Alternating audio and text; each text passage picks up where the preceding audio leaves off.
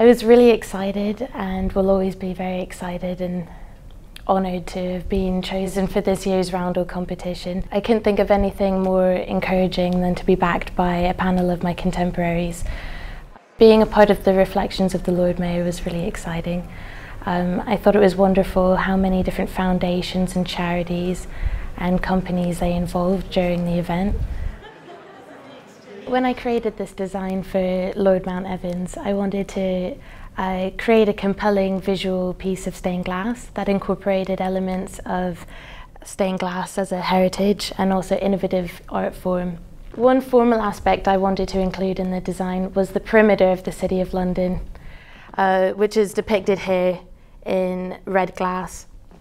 I also overlapped with different painted details, incorporating different architecture and buildings of the City of London.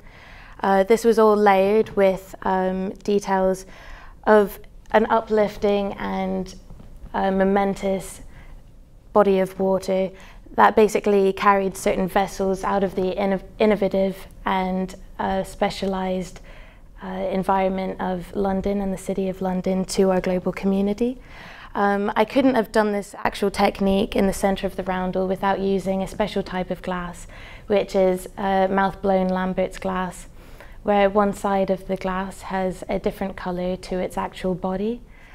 So by sandblasting away some of this colour, I was able to use and distribute colour in a slightly more modern way than just dividing colour by lead. After sandblasting this type of glass to get rid of the opacity and the texture, kiln polished it, which has created a wonderful tactile surface with the ability to reflect light as well as it transmits light.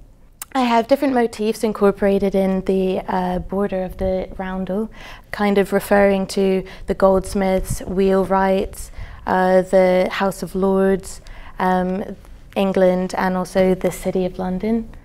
Again, a lot of these details have been sandblasted and kiln polished.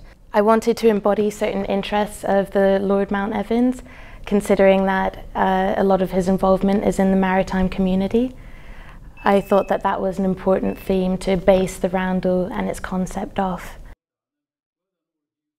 I would like to thank very much the organisers of the Reflections of the Lord Mayor and also the Worshipful Company of Glaziers and Painters of Glass for creating an opportunity like this. There are not too many avenues for the glass artists to travel down to obtain certain opportunities and progress themselves in their trade, but this was a wonderful opportunity and I'd highly recommend any glass artist applying to it in the future.